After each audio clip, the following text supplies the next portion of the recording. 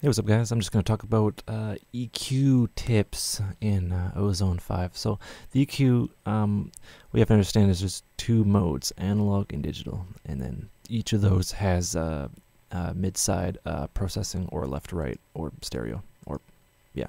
So generally, you're going to be sticking to this one. So the one thing to keep in mind is, again, I explained this I think in the second video or part 2. I don't know.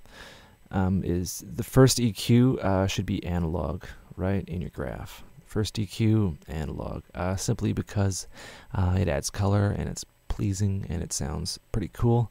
And then for your post EQ, you're going to want to have it digital so it doesn't add anything after. So think of the first EQ as colorization and the post as reparative, right?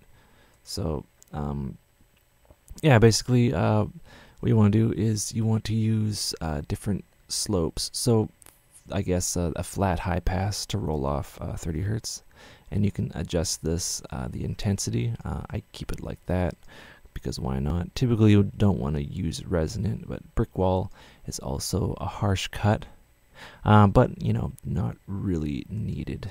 You know, you can use whatever you wish. Another thing I recommend is to notch out, you know, a curve like this. If your track is having issues achieving a balance, for some reason this works wonders. Just create this and then sweep it between, I guess, 200 and 500.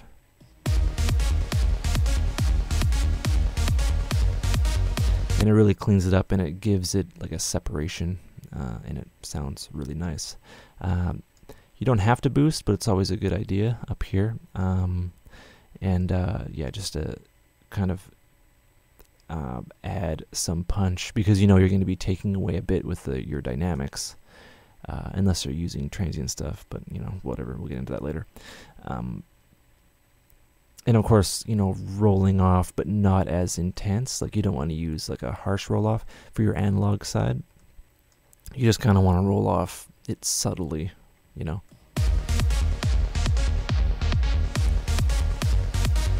You can use, of course, a high shelf. So you can go an analog high shelf and just kind of do it that way, right? Right, so it's kind of smooth, but generally you can do it this way as well. Right. For your post EQ, again, always digital. Well, it's always a good idea, and this is for kind of reparative stuff, or boosting in a linear way, which is the advantage of digital EQing. Right, so we added some bass here. Another thing, this is a scientific term, and it's a technique called giving it tits. So when you kind of boost this way around here and here, always equally, it looks like a woman's or a man's breasts, and this is a good way to add things back after all your processing, and it's a common technique in house music.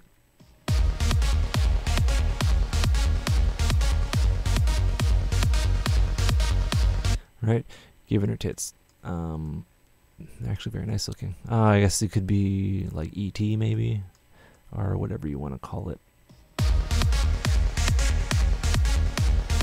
And yeah, that is our post EQ tips. You know, you can always play around with your mid side as well, and that's kind of altering the stereo image.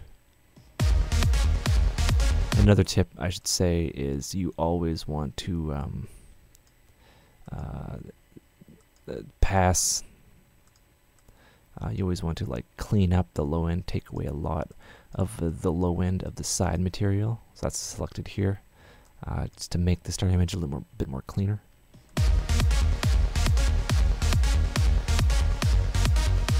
Right, and that way, you know, like a subwoofer is not stereo; it's always summed to mono anyway, and this will prevent, you know, like phasing of your basses and all that unhappy stuff. You know, matching in snapshots, I've tried and it hasn't really worked out for me, and yeah, that's basically it. So again, yeah, EQ analog going into EQ digital. It's always a good idea. With your digital EQ being more reparative and your analog EQ being a bit more enhancing or, ruly-offy. It's always a good idea to roll off below 30 hertz and to do like a high cut here because it's shaved off with your MP3 anyway. And it adds headroom and it prevents sizzling and bleeding eardrums. That's basically EQing. I'll be back hopefully with more videos. Take care.